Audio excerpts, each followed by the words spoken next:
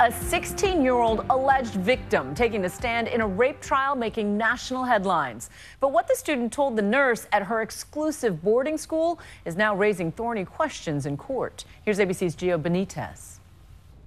Bombshell testimony today in the trial of New Hampshire prep school grad Owen Labrie as his accuser described the moments leading up to what she said was rape. We're disguising her voice. He took your pants off, right? Yes, I did. Well, you helped him do that, didn't you? I lifted my hips up to make it easier for him, yes. Details that underscore how complicated these cases can be. Were you excited to have his attention? During the kissing, yes, I was. But certain, she says, at the moment of truth, that she wanted him to stop. I didn't kick or scream or really push, but I did say no.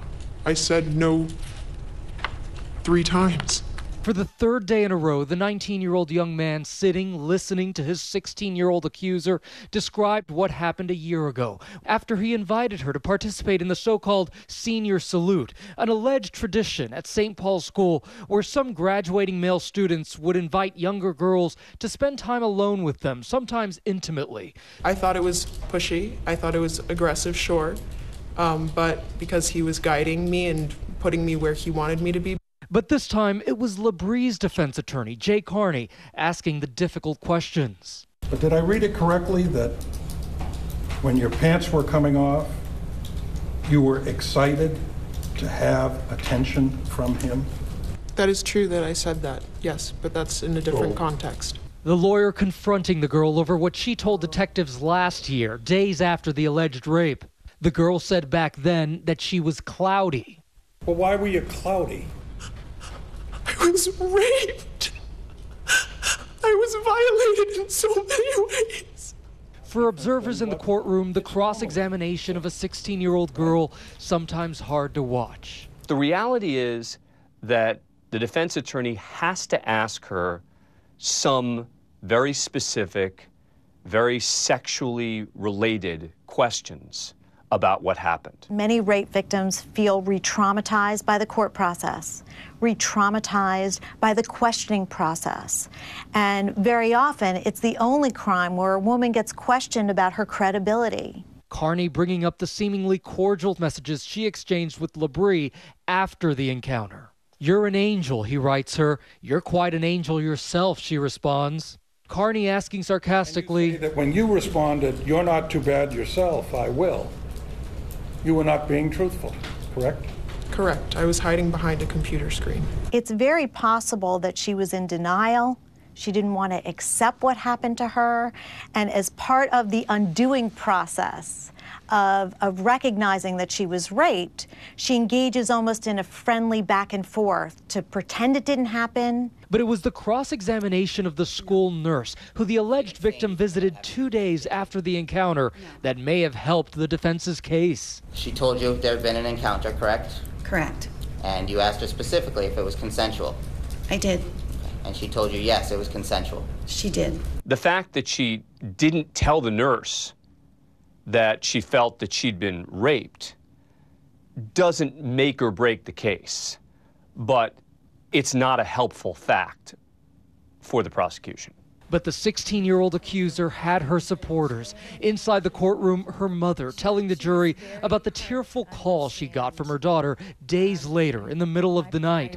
I was just trying to calm her down to understand what she was trying to tell me. She said something bad has happened. And outside the courtroom, the alleged victim's family showing support. The family and I stand behind my niece in speaking out, as so few victims of sexual violence do. In a country where an estimated 68% of rape victims never even file a report, and where the burden of proof is often so high, critics say it takes a lot to decide to bring charges. Some know the story all too well. He did something to me that I have to work on every day, and that I'm probably going to have to work on for the rest of my life. Allison Huguette was raped by her childhood friend, University of Montana football player Bo Donaldson. I woke up to a lot of pain and a lot of pressure and the sound of somebody moaning, and quickly realized it was Bo.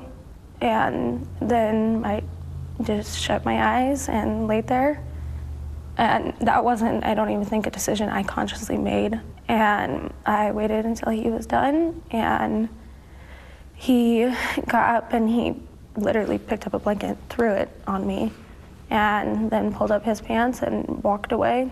Bo was convicted of raping Allison and is currently in prison. The key to the conviction, a secret audio-taped confession Allison coaxed out of Bo herself. You took complete advantage of me. I did. I did. I'm the only sorry. reason I even felt comfortable sleeping there is because I've known you since first grade. That's not me. I can't blame it on alcohol because that's not right. It was such a state of shock. Nightline co-anchor Juju Chang asked how important that audio tape had been. If you didn't have 2 taped confessions, how difficult a case would yours have been, do you think? Very difficult. That would be my word against his. A situation some say the 16-year-old St. Paul's girl is facing now. But Allison Huguette says in spite of the audio tape and the criminal conviction of her attacker, the backlash against her was staggering. It's awful. People are awful. But this week, across the country, all eyes turn to the case that, for better or worse, has become a kind of laboratory test of what is consent. The spokesperson for the accuser speaking outside court today. She even asked you to deliver a message.